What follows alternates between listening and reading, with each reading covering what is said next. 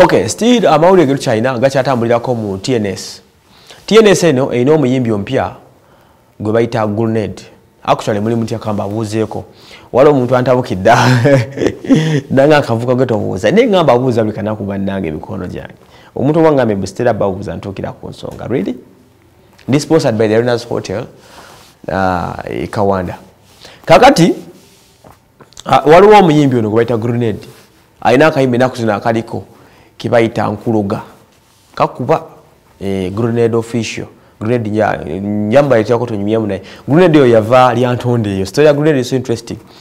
Okujje Kampala yagira ku Bumyu obumyu Rapids. Kabiro lirageza okuyimba gundi lyantonde. Kati Grunade mu kwafuna chance ni banyumya ko ne Kamiri. Ko Kamiri gwe neterayo obumyu kutwale Kampala. Grunade agenda basendeza akazendewe. Na afuna agula obumyu. Bugo tukenkero okugenda okujja mu kibuga Kamiri namudduka ko namuleka mukya. Kati Grunade najira ku modoka yebyuma. Tuka mu kibuga nagwa ku street yadonya Kamiri namubula. Just kano katono nnyo. Grunade jja kumunonya ko mu bawe interview ya Grunade. Ababuliri watuli obukakaseba nabana baji bava. 10 years of hustle. Akayimba yakakafuna kati. Kiba kyanja olonyeri bap coming artist. It's really good. Mubenga kakati Grunade ono aina kayimba collabo jagenda okukola ne Shammy Kekuze. Shammy Kekuze ye muyimbi adambigere bya fiye wali mu Cuts Music ekulembera omukulu Cuts ate no TNS mugimanyi akabaka Jeff ne Cuts ba mukwano. They've been friends for so long time. Wadde ngolusi bagana ne bakubagana. Juzi twagafulumyako wano nti Jeff yandibanga yali agenda okusayininga fiye. Wabula Jeff yasirika tiyayanukula kintu na kimu yasirika busiti up to now. Ne bakonagana but gundi Cuts nava na kwa disclaimer ku nsonga ezo nalaga nti there is no problem with Jeff.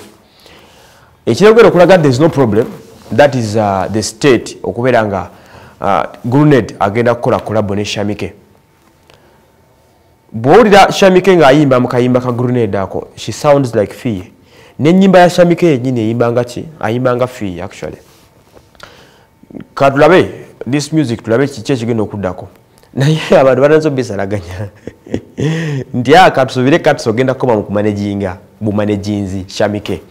Togenda kugenda mbirala ku festinga kutolako bibyo.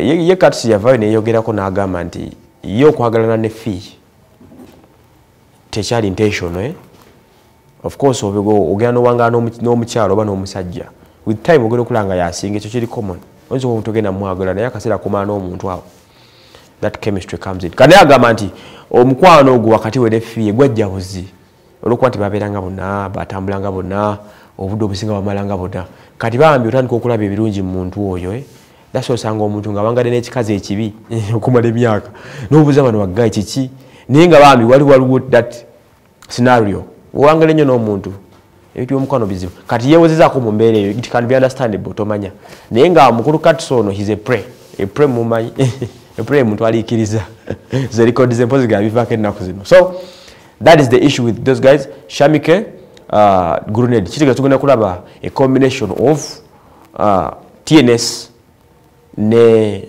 Cuts Music tubatino kirindira tulabe really ekigenda okubeera ekyomutawaana Cuts yayongera okupushinga omwana wala Shammy Kekuze nga bwe yapushinga Fee music ampushinze n'amutuusa to the top agenda amutuusa to the top tomanya tubagaza bwanguzi nkola ne Edgar Wycliffe Sali abeera ku kamera n'amatala gano gonagabagaaka olusi ganumya n'amaaso.